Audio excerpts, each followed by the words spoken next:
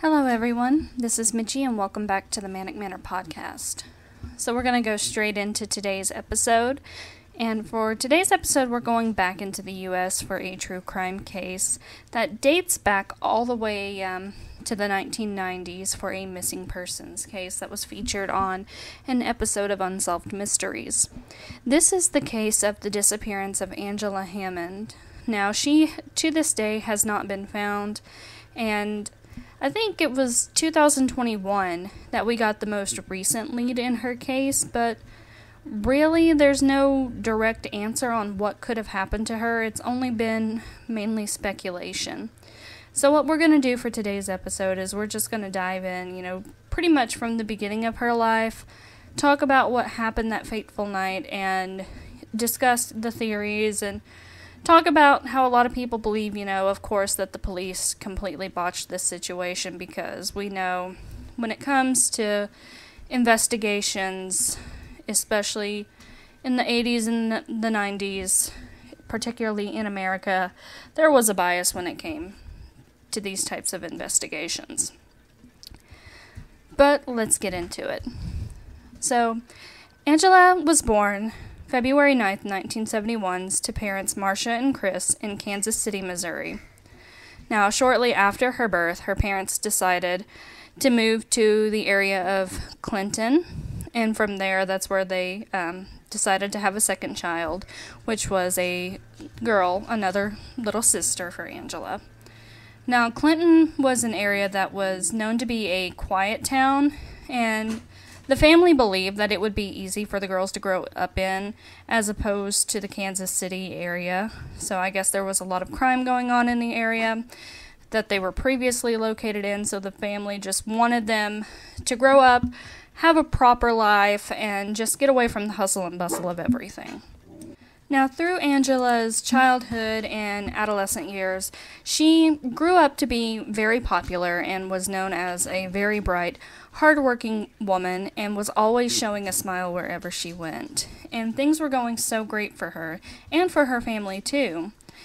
In comparison to other cities in the surrounding area, there wasn't a very high crime rate, like I mentioned earlier, and it was more secure and safe, so they were having a great time. Angela had just graduated from Montrose High School and began working at a local bank and was beginning her university studies at Central Missouri State University. Now, either between the time she was graduating high school or starting college, she met a loving, adoring young gentleman by the name of Rob Schaefer.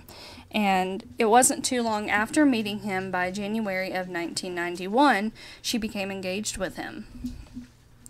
Rob was a very athletic type of gentleman.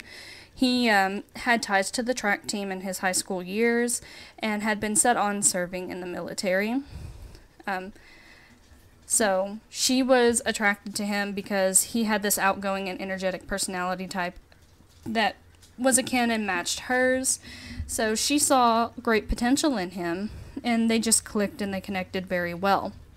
So they're engaged January 1991, and it was like a domino effect, because right after that as well, she finds out that she's expecting. So she's excited, and she tells Rob, and he is just as excited as she is. So Angela, all around this time, she's just 20 years old, so super crazy, super fast, but entirely got her life put together, so I applaud her for being super mature, having her mind set on what she wanted, especially for the time frame that we've got going on here. So, seems like she was living out a fantasy, fairy tale, ideal type of life, and she was getting a Cinderella ending like she really wanted. So, things just couldn't be happier for her. But, unfortunately, as I've mentioned at the start of this story, things are not going to stay perfect forever, and this whole dream is going to completely shatter. And it wouldn't be that long before it shattered either, because within 3 short months, that quiet dream that was building up so quickly, it shattered completely up the night of April 4th, 1991. After a family barbecue, Angela had taken and dropped off Rob at his home, per what Rob had said by his accounts. She said that she was going to be, he said he was going to be babysitting his little brother, so she had to take and drop him off, and she had made a promise that she was going to give him a call later in that evening. Now, in the meantime, before the call, Angela had been with a friend named Kyla, but at some point between that time and around 11 o'clock or midnight, she had left that friend's home to go to a phone booth to speak to Rob. Now, I'm not sure why she decided to go to a phone booth instead of just calling from Kyla's house, but that's what all the reports said. She went to went to a phone booth. It could have been that the friend just did not have a phone at home. So she goes, and it would be about an hour or so after, so around the 11 o'clock hour, that she calls Rob from the payphone booth at a local parking lot in the center of the Clinton town. And it's probably around 11:15 or so when she's making the phone call to Rob just to talk to him and check in and see how everything is doing, when an older model green Ford pickup truck pulls up beside her while she's on the phone with him. Now, initially, Angela is unbothered by it, and she keeps up the phone conversation with her boyfriend, or fiance. But the stranger of the truck gets out and uses the phone booth that's adjacent to her, goes back to his truck, but instead of getting back into the truck, he pulls out a flashlight, and by now Angela starts to notice, and this is when she starts talking to Rob and telling him everything that's going on while she's on the phone with him. She starts mentioning that he's lingering around, and she's starting to feel uneasy.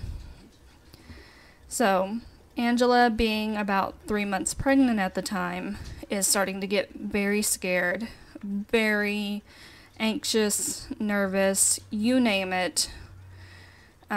She tells Rob that you need to come here. I don't know how you're going to get here, but please find a way to get here. And she starts giving a description of the man and the truck the best that she can. So, as she's giving the description to Rob, this is when, according to his detail, he says that's when he hears her scream. And the only thing on his mind after that was he has to get to her, and he has to protect her. So he drops the phone and runs out to find what the hell is going on. So he runs to the car, because apparently now he has a car at home. So as he's speeding towards the location, he picks up speed, and there's another truck that is flying past him in the opposite direction. So according to Rob, as this truck is speeding past him, he hears somebody yell out his name at the top of their lungs. So he turns the car, whips it around full speed. He thinks that it's Angela, obviously, yelling out his name, and he pursues a high-speed chase down the road, but it ends up throwing out his transmission and damaging it, because apparently this car that he took was in a bad condition. So his car wasn't able to chase the truck.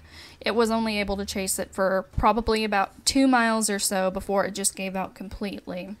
And he said that he was completely devastated, because the last thing he saw was, brake lights and dust gathering as this truck just sped away. Now, of course, the authorities get called, and Rob starts to give a description of the man and the truck that Angie had described to him. Now, the man that she had described lurking around her, she had, quote-unquote, described to Rob as a man with a filthy beard, but that was the best kind of description that she could give, other than he was wearing overalls with a dark-colored baseball hat and either sunglasses or regular glasses. Overall, the description, just said glasses. But one of the key details of this case that was very big and has constantly gone around for anybody who does know of this case is the truck. It's like the smoking gun of this case and is like the centerpiece of the lore, if you will. This truck is unlike any other truck, and it's kind of like, I can't understand why it wasn't able to be located, so to speak, I guess you could say, because it had a very unique description. Like I said, we already had an earlier description of it being a green truck. We get a further description of it being like a green Ford F-150 with a white top. Rob depicted it as being made between late 60s, early 70s. It had a lot of damage to the left front side of it, and she was able to tell that there was a lot of fender bender damage as well.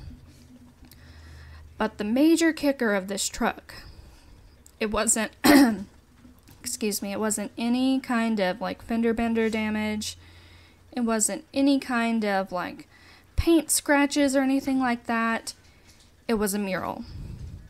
And we're not talking a tiny mural or like a bumper sticker that you see with like the stick figure people. We're talking a major mural of a fish jumping from the water on the back window of the truck. Something that you wouldn't really see on many vehicles at all. So, after the police had taken this information and, of course, got a composite sketch of a possible subject, they released the image to the public. Now, when I tell you, this image was the definition of complete polar fucking opposite of what I just told you, even though I gave you the most basic type of description. I'm talking, police got some freaking, they got some scrutiny for this. It was such a basic image and did not fit anything what Rob had described to them. It lacked any of the facial hair that he described. It didn't include the baseball hat. It didn't include the glasses. It matched nothing of what he said. Like I said, a lot of people think, even accused authorities of botching this sketch because classic police officer move here. When you have somebody who is abducted or they go missing, the first person that's gonna be on a suspect list is usually, a boyfriend, husband, fiance, girlfriend, wife, somebody who is exceptionally close to the victim. They usually look at them as the first suspect in the case. So a lot of people were accusing the police of, you've got your mindset on Rob, and so you're being blindsided and you're not believing him at all because you think his account is just full of bullshit. And of course, the police were skeptical of this. They believed that he likely did have a motive. She was pregnant, and he was the boyfriend/fiance. But they did find his broken down car exactly where they said they would find it to be stalled. So that could give some leeway into his story, saying, yeah, I did chase this car down. Here's where you're going to find it stalled. So I'm not saying that they could be right or he could be right. I'm just saying, if you're going to sketch a composite sketch, at least try to sketch it completely right to what somebody's saying. You don't want to look like a clown. So, the investigation continued on, and they went to the parking lot where Angela had initially been abducted, and they went to where they said she was in the phone booth. From there, they were able to locate Angela's car in the parking lot where he told them that it would be. And Of course, in the car, they were able to find all of Angela's belongings as well. So nothing had been moved. Everything was completely untouched.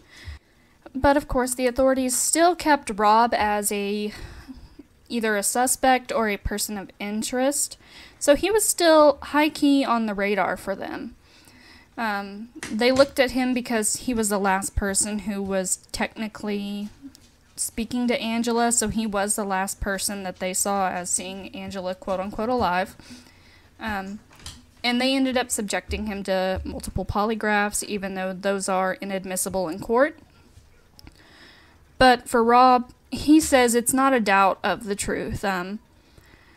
Lots of people came through his alibis for him and vouched for what he was saying.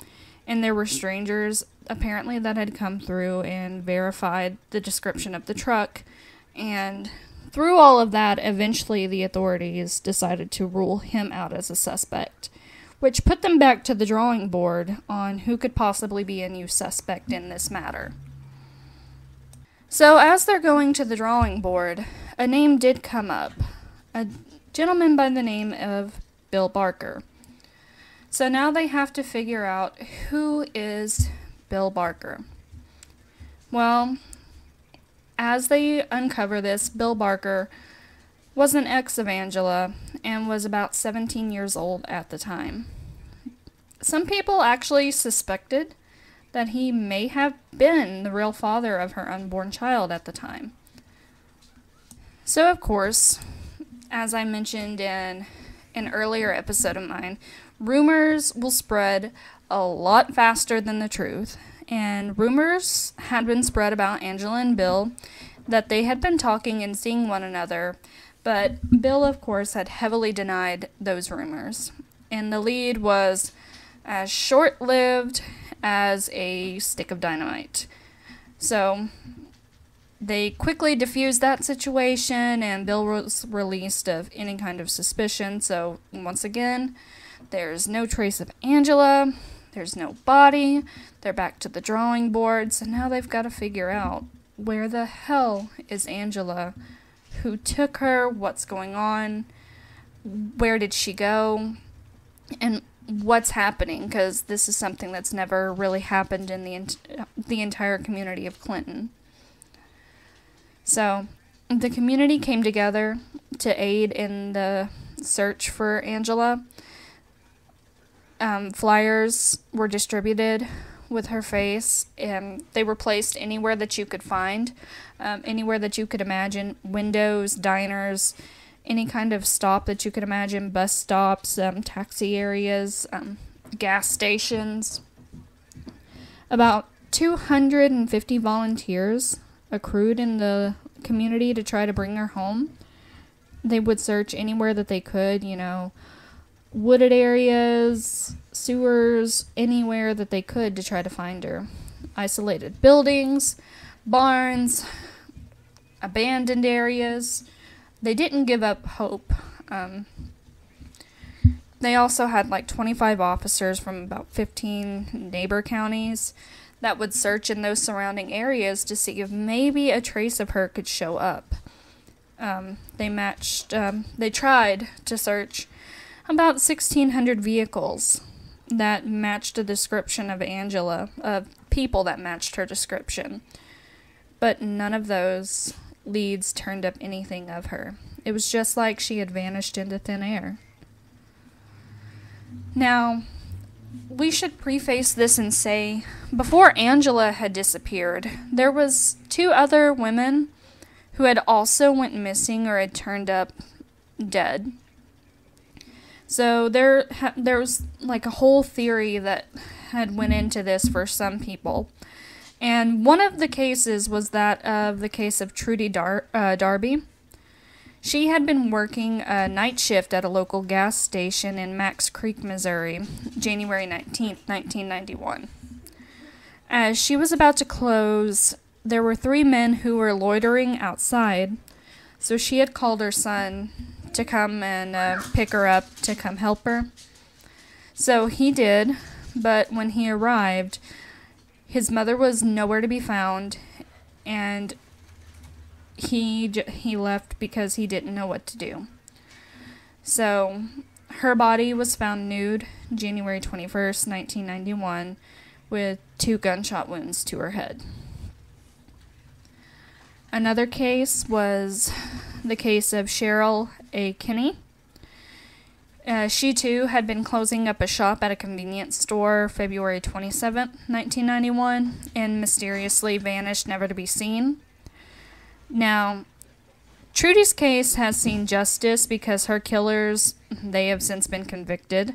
They were stepbrothers Marvin Cheney and Jesse Rush. They were 15 when they had committed the crime, showed no remorse, and had bragged about stealing $220 from her when she had tried to defend herself, and they both admitted to physically and sexually assaulting her before shooting her. And as a result of them being so nonchalant about their crime and admitting it so openly, they both received a life sentence. Cheney ended up dying in jail at 56, but Rush is still serving out his life sentence. And the reason why I say there is a whole theory behind these 2 women's cases is some people are wondering if maybe Angela's case could have been connected to these 2 women. But just before her case had been labeled as a cold case, Unsolved Mysteries, as I said earlier, picked this up and featured it on their show. They reenacted her kidnapping scene in the show, hoping that maybe it could gain a lead, or maybe somebody would come forth with some new type of information that could lead them to possibly finding out who was responsible for this, or maybe we could have gotten some closure for this. But it seemed like, unfortunately, nothing came of it at that time. So, in the summer of '92, 3 more women vanished. Cheryl Levitt, Susie Streeter, and Stacy McCall. And these 3 women all vanished within the same night. Now, people were starting to become extremely concerned, and it was looking strange seeing this pattern. It was just, dead end after dead end on what they could try to connect, or what type of red string was trying to connect with another red string. And it was lead after lead, investigation after investigation that was just turning up nothing. So, after all of these years, what they had finally come to with the police, they started to just determine that this may have been possibly a planned attack, maybe by multiple people or one person behind it, but they didn't know how feasible it could have been. Another theory that they had was this could have been a mistake or a plan gone completely wrong, maybe something of mistaken identity. So, a kidnapper who had the wrong Angela was another theory. Because there was another Angela who lived in the same area, who had a father that was involved in some sort of high-level crime within the community. That was probably like an informant for narcotics, is what was believed. And they thought that she was kidnapped, with them thinking that she was the daughter of this informant, as a method to send a message. So, many years have passed, and people have, constantly looked at the case, and it's allowed authorities and investigators to look at new leads, especially for the first time in a long time. And one of these leads happened to be an anonymous call that they had gotten. And it confirmed one of the suspicions that they did have. And that suspicion was that she was in the wrong place at the wrong time. And a small community does not always necessarily mean a safe community. So, this has been a case that has been, 30 years ongoing, and answers are still being sought. The Clinton Police Department had evidence that was a key part that stopped a big illegal drug operation, but it just so happened that it seemed to tie into Angela's case as well with this call coming through. And what this was a letter that looked like a ransom note from a kidnapping movie. Like, we're talking 1930, 1940s gangster, flapper type of kidnapping movie. Typical neo-noir type of ransom note. And it mentioned the informant's letter, as mentioned earlier, and the estranged wife's name in the letter, and it was sent on the night of April 4th, 1991, which also happened to be the day that Angela was kidnapped, the very same date. And the daughter of this said informant also shared the name Angela. But if this was the case, and this was truly what happened, they got the Angelas completely swapped up and mixed up. And this was the most recent update as of 2021, which they are still investigating, that I have seen so far. But the only thing that the Hammond family can hope for now is really for the truth to come out, and hope that Angela is still alive, as well as her child, and hope that they are thriving and happy and healthy. And that's really all that I would hope for as well, especially after all this time, that nothing really bad had happened to them. But, you know, time can only tell with cases like this. But that is the case of the disappearance of Angela Hammond. So I want to thank you guys so much for listening in on this case today. Let me know if you have any other recommendations that you would like to hear on the podcast. You can email me at manicmanorpodcast@gmail.com. You can also reach out at Facebook and Instagram at Manic Manor Podcast. You can also donate on Patreon if you feel so inclined at patreon.com/Manic Manor Podcast. I'm going to start up doing some story drabbles. I just posted my first one that I've had saved in my drafts for quite a while, so if you do want to go give that a check out, feel absolutely free to. Once again, it's never necessary. Whether or not I do get any kind of monetary support, I'm still going to continue to do this because it's just something that I am definitely passionate about, and I love. Whether or not it gets, you know, 1 download or 100 downloads or whatever. But, yeah. And I also want to give a huge shout out to Kitty and Millie Moo's Handmaid. I hope I said your name right. I hope I've pronounced that right and remember it correctly. As I did not give her a proper shout out, as she is one of the newer and biggest fans on Facebook and has been giving a lot of attention, so she deserves a shout out as well. And I have checked out some of the work that she does, and she has an awesome way of working. So you guys should definitely check out her page, and if she has anything up for sale, you should definitely go buy something if you can and support some small businesses. And don't forget also to go to the Dark Side of Soul podcast. I think Sean is still doing his Walk Among the Graves tour. I think he's got a special surprise coming up on that. And tune in to Joe's Expats of the Wild East. I know he's got some oddball stories from expats from all those years ago that you guys would definitely get a cackle out of hearing, because I sure have gotten a cackle out of them as well. So write in those stories if you will, because I definitely need some more content to listen to while I'm slaving away at work. And until next time, I'll see you guys in the next episode.